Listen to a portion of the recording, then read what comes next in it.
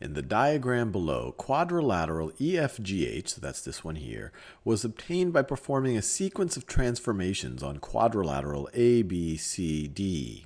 And then they tell us the information that's already written here. Measure of angle A is 69 degrees. Measure of angle B is 102 degrees. Measure of angle G is 145 degrees. And measure of angle H is 44 degrees. Which of the following additional facts is sufficient to conclude that the only transformations used were translations, rotations, reflections, and dilations, and not any other kind of transformations? So this is another way of saying if we only used translations, rotations, reflections, and dilations, then that means that these two figures are similar. So if this is the case, then we're dealing with similar quadrilaterals. So another way of saying this is which of these facts, so either this first fact or the second fact or both of them or neither of them, which of these facts are sufficient in order to determine that these two quadrilaterals are similar, which is another way of saying that you could go from one to another only through translations, rotations, reflections, and dilations. So let's look at this first set of facts right over here. So they give us the measure of angle C is 145 degrees. So they tell us that that right over there is 145 degrees. And actually I could just write a 145 degrees right over there. And they tell us that the measure of angle E is 69 degrees. So they tell us that this is 69 degrees. So with that piece of information right over here, we know in each of these quadrilaterals, we know 3 of the angles, and we need to figure out, and because we know 3, we can figure out the 4th. We can figure it out because the sum of the angles in a quadrilateral are going to add up to 360 degrees.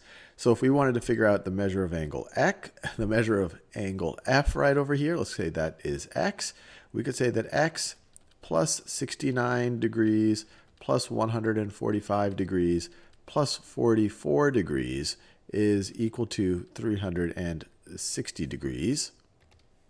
So let's get the calculator out right over here. Our X would essentially be 360 minus these things. So 360 minus 69 minus 145 minus 44. Minus 44 is 102 degrees. So this angle right over here is 102 degrees. Now notice, these two already have 3 angles in common. They have a 69 degree. Let me color code it. So this angle right over here has a measure of 69 degrees. So does this one. Then you move one over. This angle right over here is 102 degrees. Whoops, I wanted to do that in blue. 102 degrees. So is this one. Then you move to the next angle. Is 145 degrees. I've already used that green.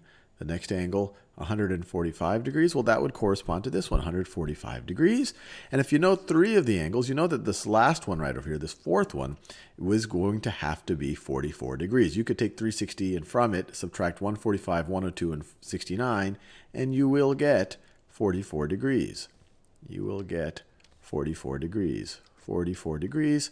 So you have 2 quadrilaterals where all of these angles are congruent to each other. So if you have these 2 shapes and you have all the corresponding angles are congruent to each other, then you know that they are similar. And if you know that they are similar, you know that you can go from one to another purely through some combination of translations, which is really just shifting it in 2 dimensions, rotating it around some points, reflecting it, which you can kind of use flipping it over around some line, and dilations, which is scaling it up or down.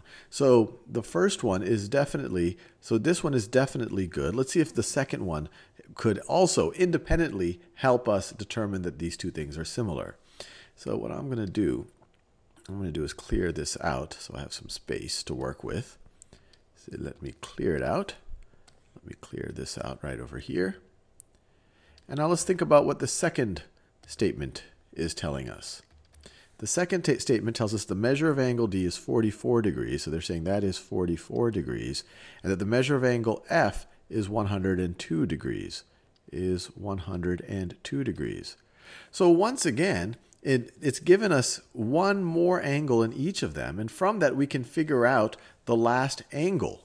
And so if you know all of the angles inside of in two quadrilaterals, you can determine if they are similar. They're going to be similar only if all of the corresponding, or if you have four corresponding angles that are congruent to each other. So this fact is to, well, let me just show it to you, just so I don't say that it's enough. Let's calculate this last angle right over here. We can get our calculator back out. It's going to be 360 minus 102 minus 145 minus 44, which is equal to 69 degrees. So this right over here is 69 degrees. So notice 102 degrees, then 69 degrees, then 44 degrees, 102 degrees, 69 degrees, 44 degrees. And so this last one has to be 145 degrees, just like this one. If three of the angles are the same, that fourth one has to be the same. So this angle corresponds to this angle. This angle corresponds to that angle. This angle corresponds to that angle. And then finally, this angle corresponds to this angle. You have two quadrilaterals. The interior four angles are all congruent. They correspond to each other. So they must be similar. And so you can get from one to another through translations, rotations, reflections, and dilations. So this one is also good. So actually, either of these are sufficient in order to conclude that the only transformations used were these. So I would click both answers are correct.